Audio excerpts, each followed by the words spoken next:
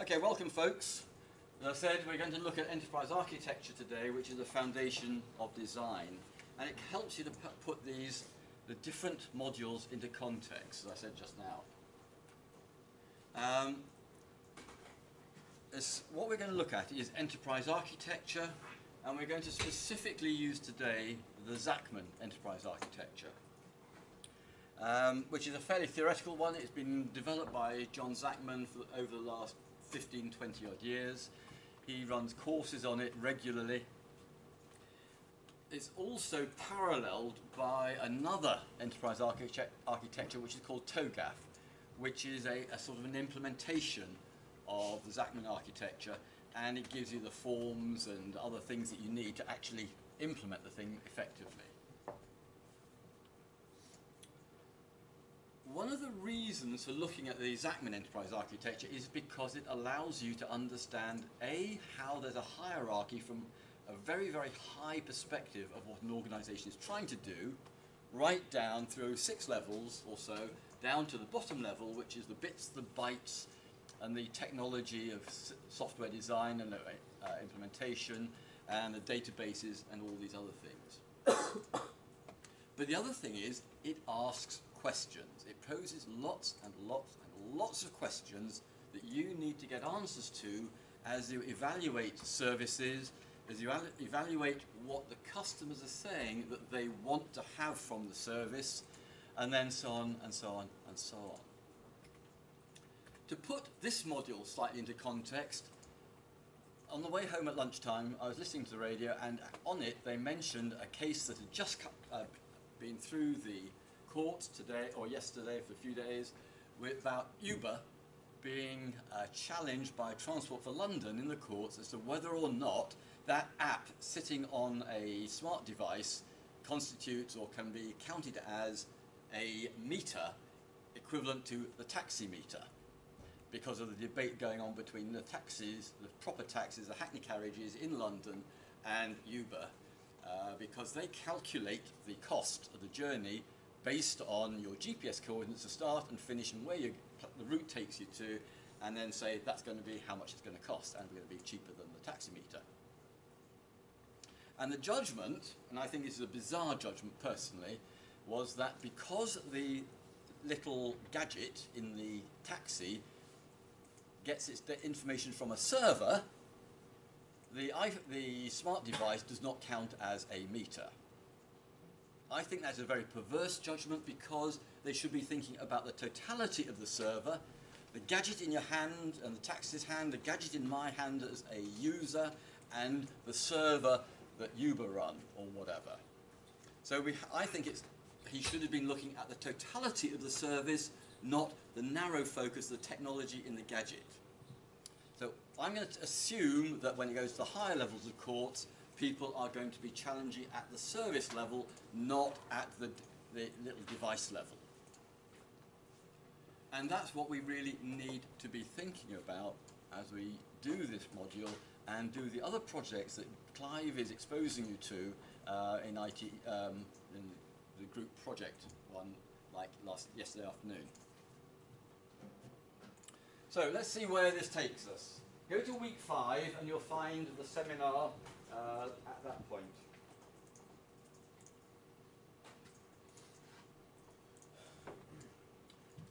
So what we're going to be looking at, actually we're not going to look at that one, because we'll look at business needs next week, when we've got the context of the enterprise architecture.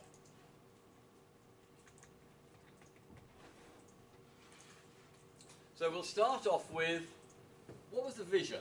What is the vision for a service? What's the vision for the actual systems that are going to support it and provide those services? And remember, the service, the system, is not just pure technology. It includes everything that delivers that service. All the people, the technology, the electronic stuff, the paper systems that fit around it perhaps, and so on.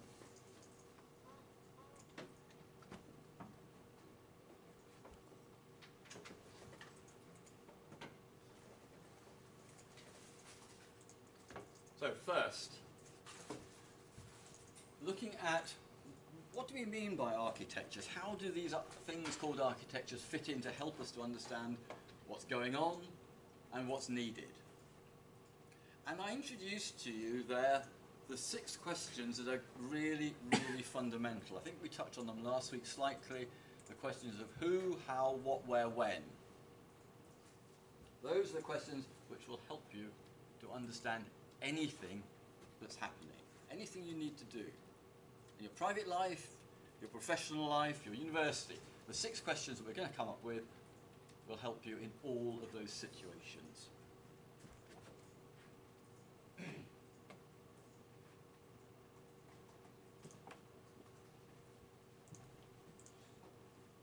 Now let's have a look at a sort of you might say, a standard definition. Then we'll see where that takes us as we move forward. A design. And it talks here about the hardware and the software and the combination of the two. But architecture is about the broad outline. If you think to designing and a building for maybe a house, or maybe something spectacular like the Shard Tower building when they built that, designed that a long time ago, or even you think about the Millennium Bridge. The architect,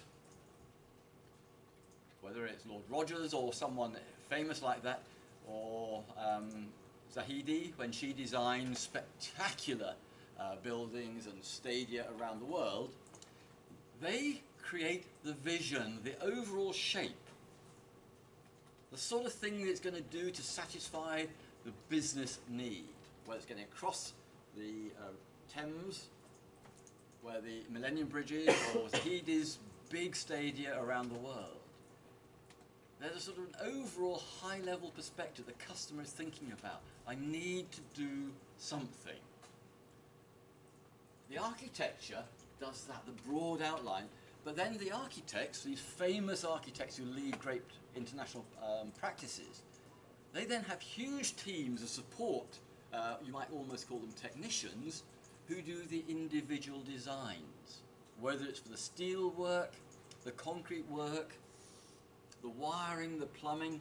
That's all done at a fine detail level, and we'll see how these fit together with the Zachman architecture. Zachman points out and uses as his framework this rather high-level concept, a logical structure for classifying and organizing those elements of an enterprise or a building or any sort of human endeavor that are significant to both the management of the enterprise and the development of its, in our terms, information system, in Zahidi and Rogers' concept, the physical systems that actually provide the individual services of wiring and water and waste disposal and so on, all the lifts. So it's a broad picture that sets out the overall vision at the highest level. And you can go to that website, and you will need to be going to that website to pick up all of the stuff you need to know. Why? Why do we need some sort of a framework, whether it's a Zachman Enterprise Architecture framework or all of the other sorts of frameworks we're being given? One is that most of the stuff we do is incredibly complex. Whether it's designing a Shard or a big stadium, whether it's designing large systems, they are very, very complex. We also know that in the IT world, with the Standish Group reports over the many, many years, we know that IT is a particularly fraught environment. We have very low levels of success. It provides a more rigorous, more logical, clearer way of thinking about the problem and doing something about it. And if you get the right framework, it provides a really good means of communication between all of the parties involved in this exercise. One of the biggest problems we have with IT is that most people don't understand our language. Just think about all the terms we use in information technology in our systems. How many people out there who aren't involved with IT much actually understand most of the terms we use? Very, very few. We have what's called a jargon, a closed language which we use for a variety of reasons. Partly, we use it because it's a quick way, a shortcut way of talking amongst ourselves about the systems, about the problems. And if you look at accounting or business, medicine, psychiatry, etc., etc., every one of these professions, every one of these knowledge areas have their own set jargon. Sometimes those jargons are created also because it forms a way of kind of pretending that we are better than everybody else. We can understand this language and you guys out there, you can't understand it. And we don't want you to understand it, because if you can understand it, what's my value? That's kind of the conspiracy theory approach, but if you actually look at the practicalities, mostly the jargons are created as a shortcut means of communication. But it then makes it incredibly difficult to talk to somebody, other group of people. And of course, when you're trying to design a new system, you've got the business jargon, which maybe the IT people don't understand too well, and you've got the IT jargon, which the business people most certainly don't understand most of the time. And so what we're trying to do with frameworks and methodologies, and there's vast ranges of methodologies out there for systems design, is to try and provide a means of translating clearly and effectively between the different jargons. And one of the ways that you could become really successful in the field of information technology, in the sort of area that you guys are being trained up in, to be on the analytics side and information technology, the broader use of IT, is that you need to be able to understand multiple jargons.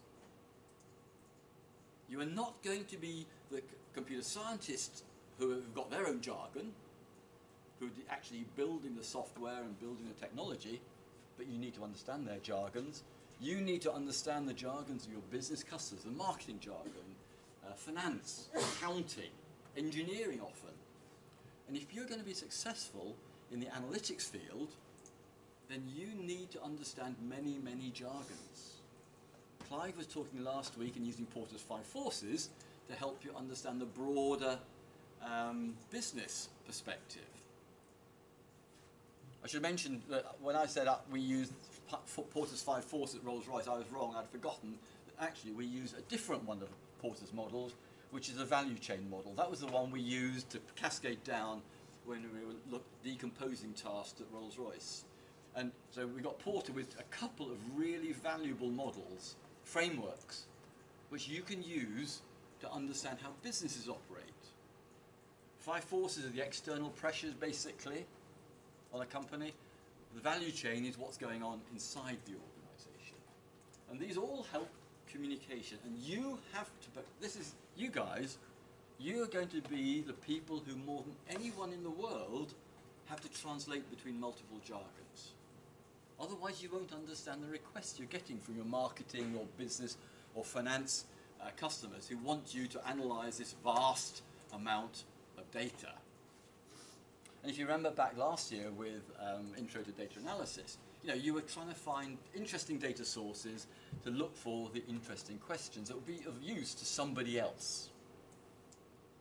And you're going to need to do that more and more. And that's what we're going to be helping you with over the next couple of years, to learn how to understand other people's perspectives through these frameworks, which you're going to research and learn. Ideally, the framework should recognize the business customer languages and requirements and the technical side in a way that you can really clearly see that you're covering all of the things that are necessary. That's what the frameworks are going to do for you.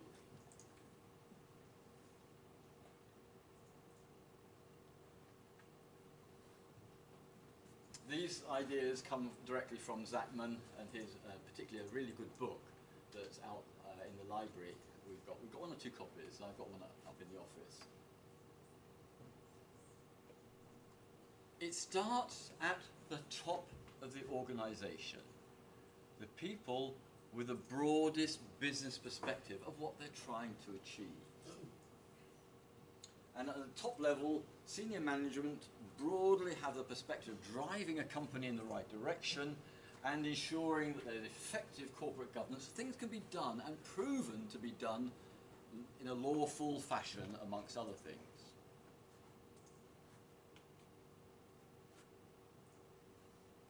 It thinks about the person at the bottom, the person who needs or is going to use that particular service and is being supported by them.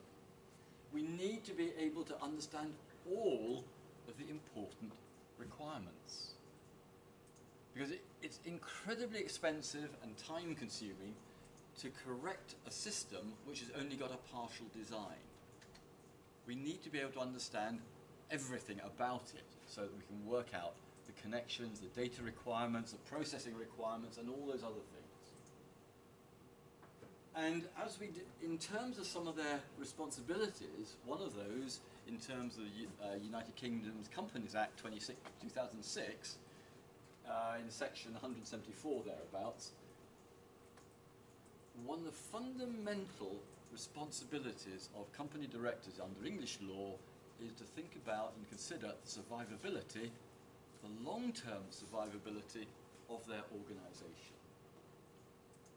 Lots of others, there are about 6 other items there, but that's the primary concern, the long-term business survivability. And those frameworks ought to help us to understand what's needed and help them to understand what's needed in driving the company or the organisation forward into the future.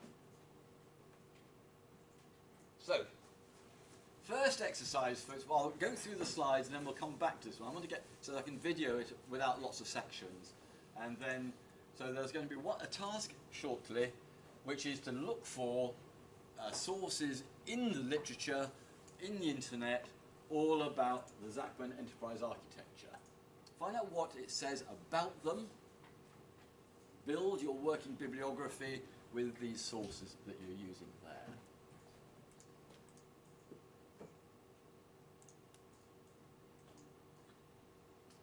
I'll carry on, answer some of those questions, but I want you to do that research because you're going to need some of those references in the work you're going to do for your article, for your assignment. Zachman is basically a nice little pretty picture of a matrix, 2D matrix. Across the page we have the things that need to be done, the things that are actually done or operated upon within the organisation, and then the vertical axis, starting from the first level, the very top, goes all the way down, level by level, to identify who owns things, what sort of perspective we're looking at, and helps us to really understand how everything fits together. You end up with about a 36 cell matrix. If we look at the vertical one, the first one, the two that we are interested in this module, and partly what Clive was talking about yesterday, here are the top 2 levels, the scope and the business model. I'm not going to go down here. I'm going to keep it at the context and the planner, the guy who's running the organisation, responsible for the organisation, planning out what needs to be done. As we get down to the next level, we're looking at who owns that business process. Then we get down to the person designing the logical structure of the system. And remember, system means everything. The 4th level is the technology model, which is all to do with the physical implementation and the person who's building it, the person doing the detailed specification, and the programmers probably. And then the 5th level is actually right at the bottom, the person who's writing the code, typically. These are where we get the very, very fine detailed drawings and plans and specifications. These are how the level at which you, here, you have your requirement specification at a coding level. Fine detail level UML perhaps, and also the software line by line as you write it in your software language. Now, the content. IT services management is based on levels 1 and 2. Broadly speaking, IT product development is levels 2 and 3. Database and the database module you're doing with Dave Voorhis and others is really 3, 4, and 5. Right down to that bottom level instantiation of the tables in the databases and so on, right down to the lines of code, SQL code and so on here. So, IT services management, IT product design, databases. And in some respects, group project, you're covering the whole lot. You're putting the whole thing, because you're going to be building some software as well to end up with a working little system for your clients that you're going to do this work for. This external client who's coming in and say, I want this or this or this to be done. So does that help you? Do you see now a little bit more clearly how the whole game works? How your different modules link together? Because that's what I'm trying to do with this, to show you how the whole lot works, the complete product life cycle. The twinkle in a director's eye that makes the world better for them, helps meet the sustainable development of the company, make it more successful and grow. You know, if you think about Uber, they had this idea up here, we can do better. And then the various teams working at these various levels who finally came up with their rather clever approach. So that's the perspectives, the way we're looking at things level by level. Now the other side, across the top, to me is really also very, very interesting. And with my background, with the SAP implementation and many other projects I've worked on while I was at Rolls-Royce, had to cover a lot of these. And here you see those 6 questions. The what, how, where, who, when, why. Or in a different, more business-like sort of context, data, function, network, people, time and motivation. Because those again help you to understand why we need to do it, what we're doing in terms of the data, particularly the functional description, the how do we process our data, the where. Where are we going to do it? Are we going to do it in the cloud? Are we going to do it on our own servers? Are we going to do it locally on our PCs or on our smart devices or on servers somewhere else? Who? All the stakeholders that you need to be thinking about. From the owner, the sponsor, the supporter, the experts, the customers, the suppliers, quite a wide range of who type of questions. Then there's when. When do we need the project for? When must we implement? Do we really need to be first to market? Do we really need to suffer at the bleeding edge of technology, the edge of technology where things are going to fail? Or might fail? Or can we just hold off for a little bit later and be not one of the innovators, but a follower when other people have solved the problems for us? Other questions of why, when do we need to run the sort of backups? When is it that people are going to be doing jobs? So if you are the people who run Turnitin, one of the biggest questions about when is the load on Turnitin going to peak?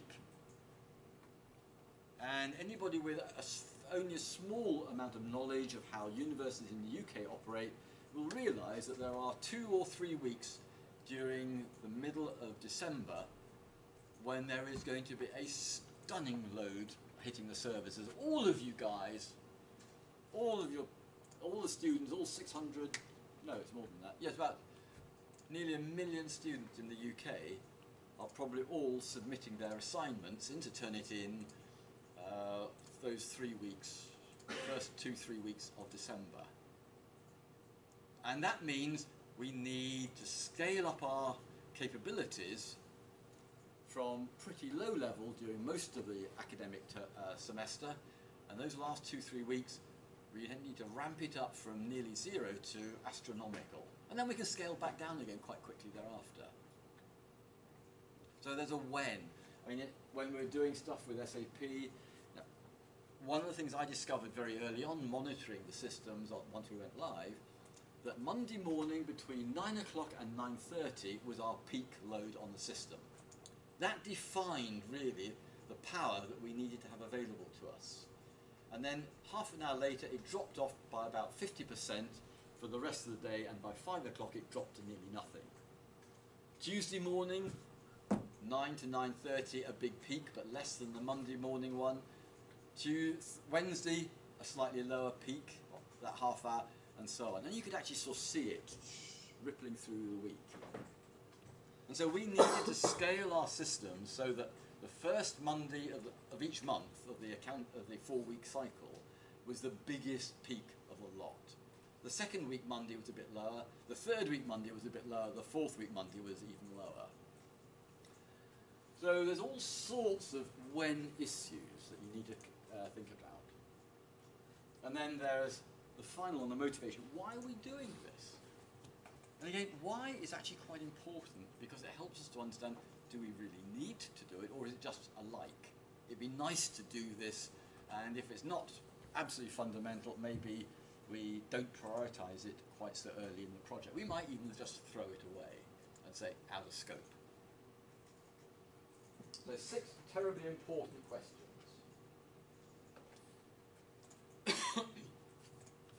And this is Zachman's way of presenting it to us.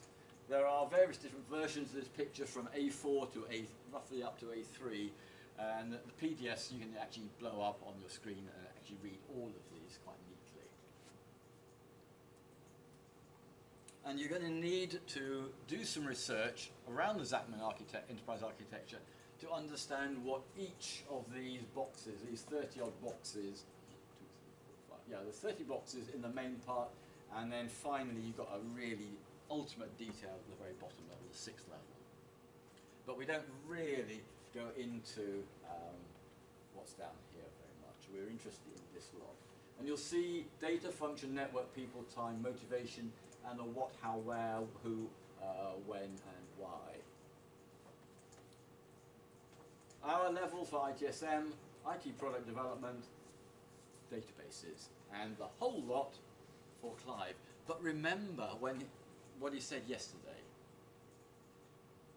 Don't get into these level questions too early. You really need to understand the context and scope of what you're doing up at that level first. So one of the other projects that's come out of the work that Clive has been doing to identify interesting projects is one that I'm going to be looking after, hopefully with a few others involved, which is the problem of lone workers. There are lots of organisations who send people out around the countryside each day to do various things, and they may well plan out where they're going tomorrow, record that in the office so the office knows where they should be, and then they will phone home, as you might say, every now and then to let them know that they're okay. They may have just a couple of points, midday, and then perhaps 4 or 5 o'clock in the evening when they finished everything. And if something goes wrong during the day, at the moment it will only be at maybe the midday or the end of day that someone back in the office said, oops, Richard's not checked and I wonder what's happened. Has something disastrous happened? Has it been an accident, maybe on the roads? Has it been, if they're sort of walking around or surveying the countryside, visiting farmers and so on, and maybe just inspecting farms or rivers, if they're from the Environment Agency perhaps. Have they fallen into the river? Have they fallen down a sort of bank and broken a leg and no one knows about it for 6 hours? And so the question is not the detailed question, okay, well, where might they be, but it's what are we trying to achieve? What is the big picture up here? So if you go back to yesterday, what sort of projects were you being exposed to, folks? She was very vague on what exactly she wanted, but she sort of figured out it looked like it was some sort of database she, like James said, she was really, really vague what she said. Yeah. But she had like certain concerns that I reckon we could apply the knowledge we've gained by the past 2 years to. Like, she really concerned about her social media presence, which we're going to do next week, next semester. But a lot of it was data management because her company has just started growing, so she's having difficulties managing IT with her growth. Yeah. So she's having some issues with the data, which we could attach to database knowledge to. So. Okay, so you're diving in down here. Where you need, and she may still think of it all down here. What you have to do, although to get a sensible solution that meets the needs of her organisation, is to say, sorry, I'm not interested at the moment. I need to understand, what is your business doing? What is the focus of your business? What is the high-level business problem that you are needing to address? Is it understanding what the world out there thinks about you? Or is it you want to understand what the world out there, or what they want from you in terms of a communications or something like that? So you've got to get up to that level, folks. What is it she's trying to achieve and why? And this is one of the really, really clearly illustrates the problem with a lot of people who don't really understand IT. They just know that it's the magic silver bullet. And there's a guy called Professor Angel from London School of Economics said about 10, 12 years ago,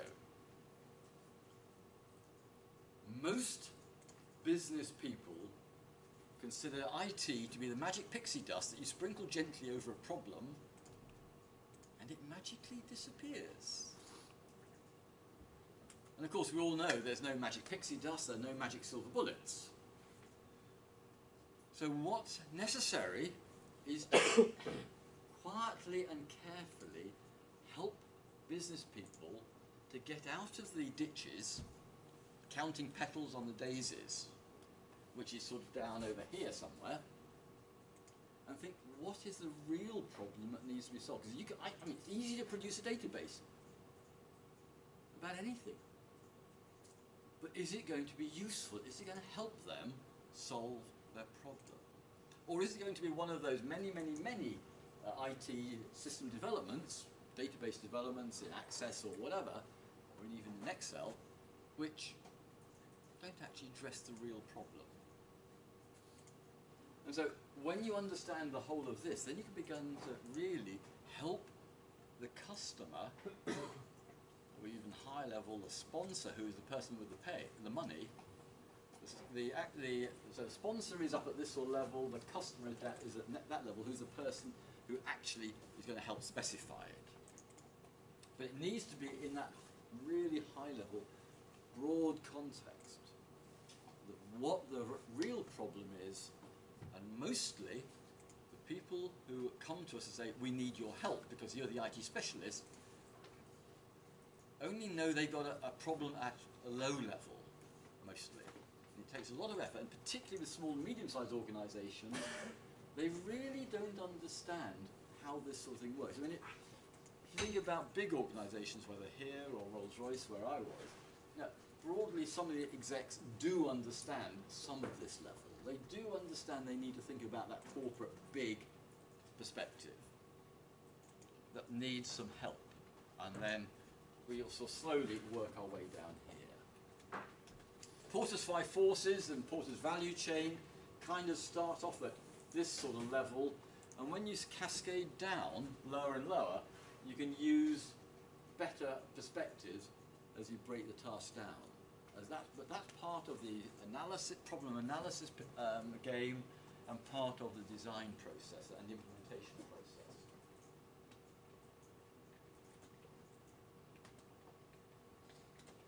Now, the next set of slides really is kind of interesting. It comes from a the book that's at the back of this. I can't remember what the name is at the moment, but it's by O'Rourke.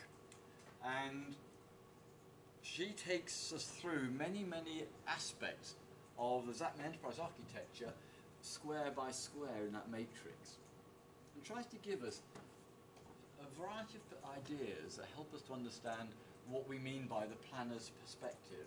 And she goes right back to the 2500 BC to show how these principles are enduring. They are relevant, have been relevant now for the best part of 4,500 years. Yeah, they had an answer to the why. Why should we build this monstrous pyramid? Well, because the pharaoh was considered to be a god. It's part of their culture around that. The pharaoh, when he died, needs a tomb to be buried in. And they had the belief that they had a lifestyle in the afterlife. Hence, they needed somewhere to be able to store all of his amazing possessions, so that he could have something to live in a suitable style in the future. In terms of who, this was a gigantic project. 25,000 volunteers noticed. Not just slaves, but volunteers. This, of course, gives some enormous personnel, human resource management issues, because you've got to provide, you've got to find people who build roads, you've got to find masons to cut and stones to the right size, bear in mind they're big stones, not little ones, people to float the stones from where they were quarried all the way down the Nile, people to dig earth and so on.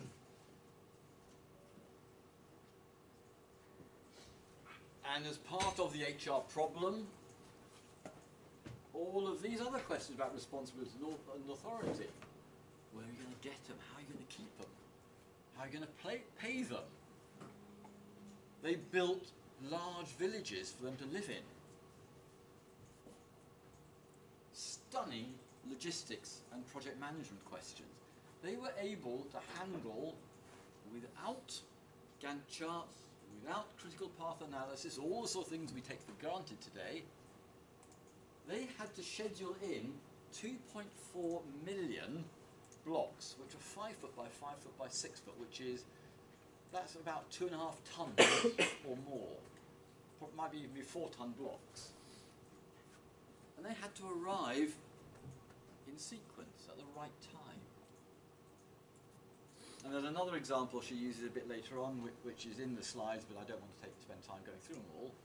If you think about 2,500 years later, when the Colosseum in Rome was built, they had to handle tens of thousands of carts, of horse-drawn carts or bullock-drawn carts every day, coming from the various sources of rock and so on into Rome and out of Rome without having a traffic jam. And they had to get the right blocks at the right time, otherwise they wouldn't be able to build it properly. So, an astonishing project this was. And they didn't even have our approach to numbers and so on. They didn't have an alphabet like we have, they had the hieroglyphic alphabet. A question where? And they didn't build it where it's easy, right by the river. They built it across the floodplain, up the hill, onto the plain above there. Extraordinarily inconvenient because it was dry, there's no water up there, it was desert.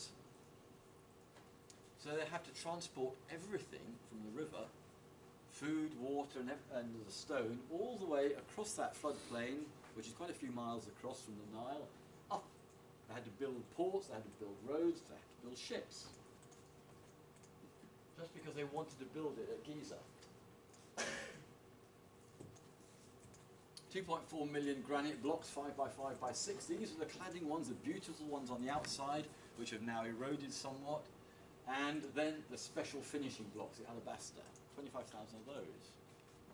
Beautifully polished. Plus untold millions, probably, of chisels, hammers, and so on and so forth. And like all projects, there's a time scale, there's resources, and money. With the other part of the quality triangle of perfect quality. You're building it for someone considered to be a god, so you can't have second best. So quality was absolutely a requirement. And yeah, they had all of this. This is how. How were they going to achieve it at that top level? Some stunning questions. Think back, 4,500 years. And they had all of the processes and techniques in hand, that they knew about, that we are still doing 4,500 years later.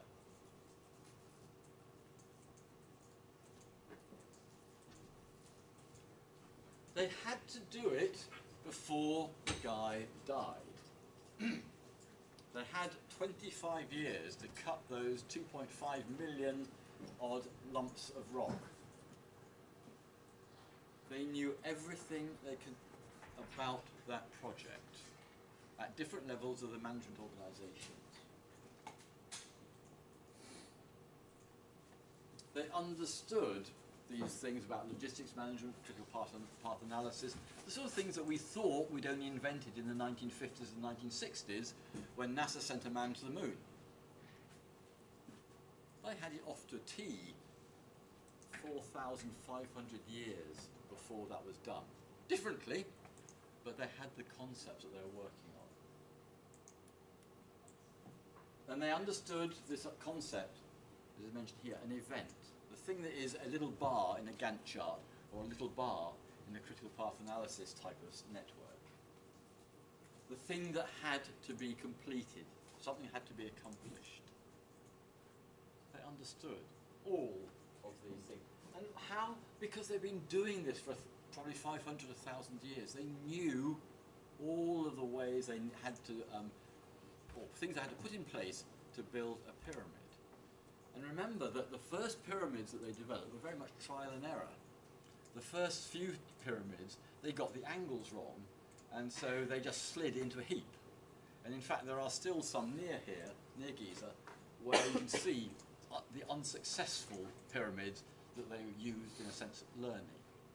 If you think back through into the Middle Ages in the UK and in Europe, when the great cathedrals were being built, interestingly, they took 4 times longer than this little beastie. Some of them took 100 years to build.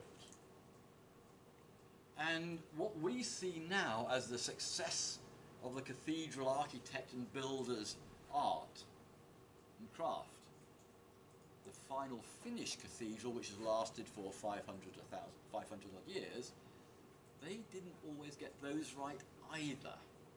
And there are quite a few occasions where the original plans weren't quite right. They hadn't learned enough about the physics, the dynamics of building these stone buildings, and they got it wrong, and there was a big disaster and things fell in. And then they learnt from that and built the next version and were more successful. So all sorts of things help us to get the right people in the right place, doing the right things at the right time for the right reasons at the right cost. Now that's actually quite an interesting statement here. This comes again from O'Rourke's book, and that is actually pretty much the wording of good governance in simple form. Corporate governance, information governance, you can add a few more right something or others in a sequence until you've covered all of the things you need to worry about. But at the top level of the planner, this is what the Zachman architecture helps us to do.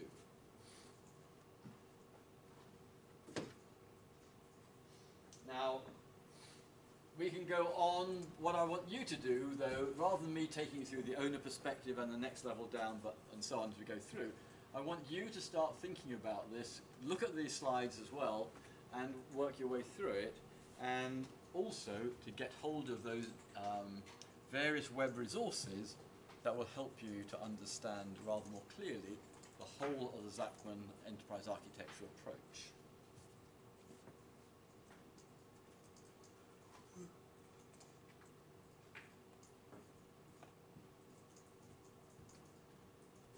Some interesting sources. This is the one I was mentioning, O'Rourke, Fisherman, Selkoff.